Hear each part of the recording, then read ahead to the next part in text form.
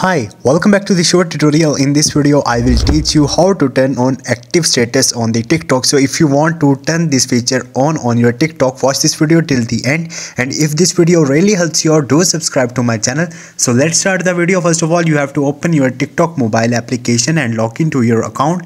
After that, on the right bottom, you will see profile icon. Just click on it. On the right top, you will see three lines. Click again on it, and from here you have to click on the settings and the privacy. Once you will do it, here you will see multiple options. Now you have to click on the privacy, and on the second option you will see activity status. Just turn it on from here. So this is the simple way. Hope this video will helpful for you. If you have any question or any confusion, just drop a comment. I will try to help you. Thank you.